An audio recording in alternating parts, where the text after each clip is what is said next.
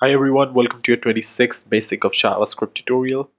And in this one, we're going to discuss map for arrays, a map function for arrays. There's something known as map, which is different in JavaScript. We're going to come to that in intermediate section maybe. So what we have in here is, first of all, let's just create an array. So we have this array, right?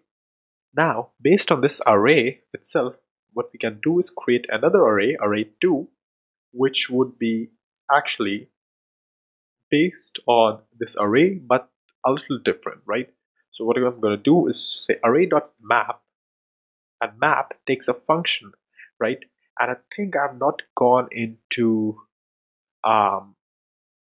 the arrow functions, but what essentially they are, I can just cover them quickly here. So I'm going to cover them again later on in the next video, but let me just cover it here. So you have a typical function like function by function, like this. You can create a similar function by saying let my function is an arrow function, something like this, right? So what you have is a variable which is assigned this function right here. So arrow function takes all these parameters in this parentheses, similar to this, and then the definition starts from this equal to, and then the symbol, the greater than symbol, and then the block of the function, right? Just remember, this is an alternative to this one, although there are a lot of differences, right? But we're not going to cover them right now. So I'm going to say array.map is, I'm going to get an element here. And then what I'm going to do with this element is say I'm going to return element times 2. And I'm going to console.log array2 here. Hit save.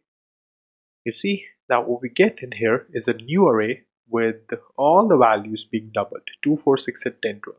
Our original array was 1, 2, 3, 4, 5, 6. New array is 2, 4, 6, 4, 2, 4, 6, and 10, 12, right? So what happens is that map gives you a new array based on the older array, of which you can parse element by element. So if I return, let's say 0 here, you can see our new array consists of all zeros because that's what we instructed it to do, right? So this was the map utility, a map function on array, and that's pretty much it for this. And I'll see you then in the next video.